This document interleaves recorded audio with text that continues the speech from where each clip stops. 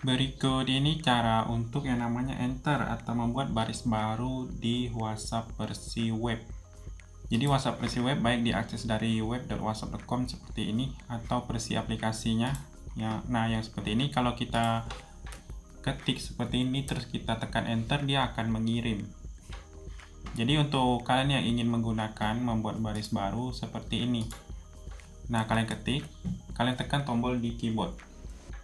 Nah, itu bisa baris baru. Tombolnya itu seperti ini. Kalian lihat di keyboard kalian, di sudut kanan bawah itu kan ada tombol shift dan enter. Di keyboard fisiknya di laptop ataupun di komputer, ini keyboard virtual. Nah, ini ada juga shift. Jadi pakai shift, tekan shift dulu, baru tekan enter. Seperti ini.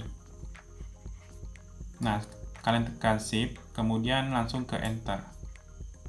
Jadi tekan bersamaan, shift dulu, misalnya seperti ini.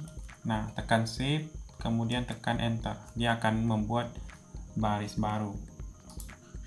Ini tombol enter kalau di WhatsApp web dengan kombinasi shift dan enter. Itu saja, silakan dicoba.